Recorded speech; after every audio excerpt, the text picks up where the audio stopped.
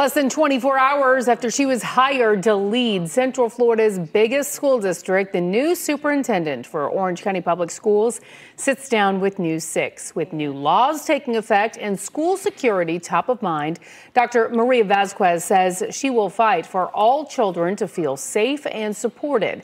News 6's Jerry Askin spoke with the new superintendent about her plans for the upcoming school year.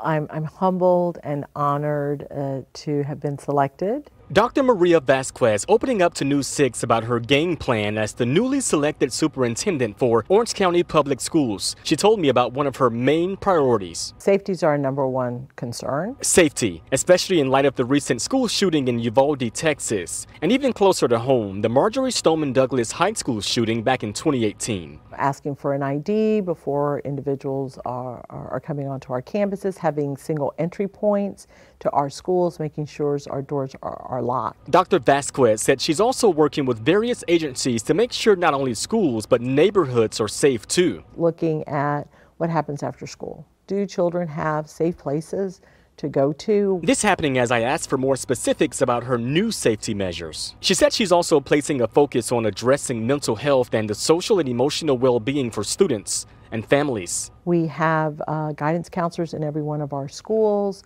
We have allocated a social worker at every middle and high school, and the ratio is 2-to-1 at the elementary school. And she also opened up about being the first Hispanic superintendent of the district. Whether it's, supporting Hispanic children or children who are afraid for other reasons, I am humbled and honored to be able to work for all of them. And I asked Dr. Vazquez more questions today. She opens up more about that parental rights and education law, teacher raises, and more. You can watch her full interview right now on our website at clickorlando.com.